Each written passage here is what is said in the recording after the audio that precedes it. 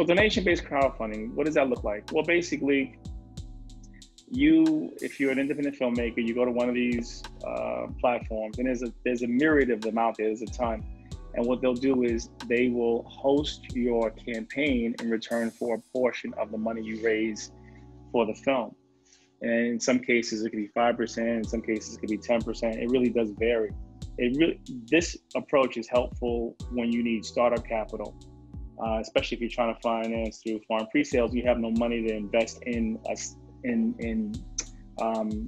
establishing that strategy, but you're going to need lawyers. You're going to need, all kinds of marketing materials.